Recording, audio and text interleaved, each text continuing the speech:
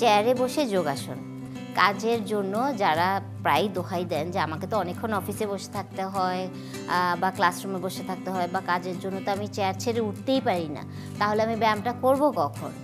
কিংবা অনেকের আছে যে হাঁটুতে বেশ কিছু সমস্যা আছে, এজন্য ওনারা ফিজিওথেরাপি নিতে হয়, লেগ এক্সটেনশন এবং আদার কিছু ব্যায়ামের জন্য ওনাদেরকে ফিজিওথেরাপি প্রতিষ্ঠানে যেতে হয়। তো তখন ওনারা বলেন যে ওর জন্যই সময় বের করতে পারছি না, তো আবার ব্যায়াম কখন করব? তো আজকে আমরা যেই যোগাসনগুলো করব এগুলো কিন্তু সবই আপনি চেয়ারে বসে করতে পারেন, অফিসে কাজের ভেতরেই করতে পারেন, এবং তার জন্য আপনার খালি পেট বা ভরা পেট থাকারও কোনো প্রয়োজন নেই। ফলে যে কোনো সময়ই আপনি আপনার সুস্থতার জন্য হোক, আপনার কোনো ইনজুরি রিলিফের জন্য হোক বা শরীরটা সুগঠিত রাখবার জন্যই হোক, এই ব্যায়ামগুলো করতে পারেন। তো প্রথমে আমরা দেখি যে কিভাবে করব। চেয়ারের ঠিক মাঝামাঝি বরাবর বসবো।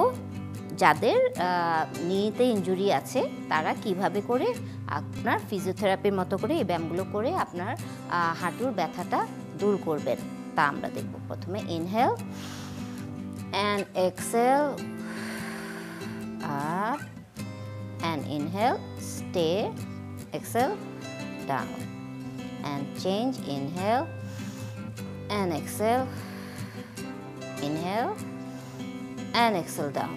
আরেকবার inhale, exhale, inhale and exhale down. মেরুদণ্ড সোজা রেখে inhale and exhale, inhale and exhale down.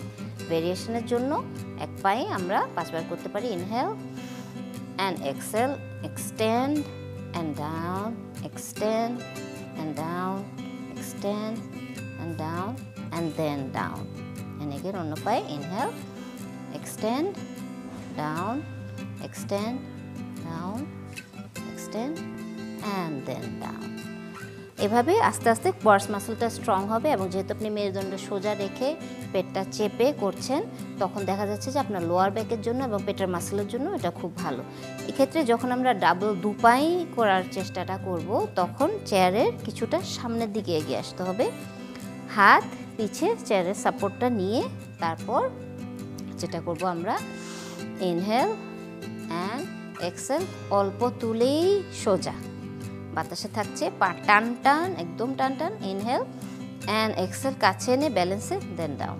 Again inhale and Excel, অ্যাবসিন core strong রেখে এক্সেল সোজা। এই কিছুটা হেলিয়ে আসছি আমি, এই জন্য আমরা চেয়ারের সামনে এগিয়ে আসলাম। And then inhale and Excel down. স্পেসটা ইউজ করে তখন আমরা তলপেটের কানেকশনটা বিল্ড আপ করে তারপরে আমরা পাটা করছি।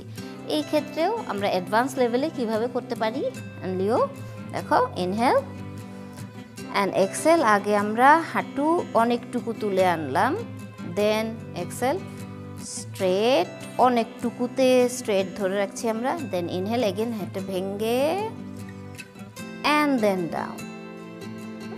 যখন আমরা দু পায়ে ধরছি তখনই কিন্তু আমাদের প্রেশারটা ডাবল টাইম বেড়ে যাচ্ছে, সুতরাং খেয়াল করতে হবে যে লোয়ার ব্যাক পেন থাকলে পরে আমরা এক পায়ে করে করব তারপরে, আর তার সাথে কিন্তু কাজও সে ধরনের ডাবলই বেড়ে যাবে তলপেটের। আর যেহেতু দু পাটা তুলছি তখন তলপেটের কানেকশনটা অনেক বেশি বিল্ড আপ হয়। আরেকবার and inhale and Excel, up and stay 1 2 3 and then extend 1 2 3 and inhale 1 2 3 and Excel down. ওকে, তাহলে আমরা দেখছি কি যে আমরা চেয়ারে বসেই আমরা ফিজিওথেরাপিও হলো, আমাদের পেটের ব্যায়ামও হলো, মুভমেন্টও হলো।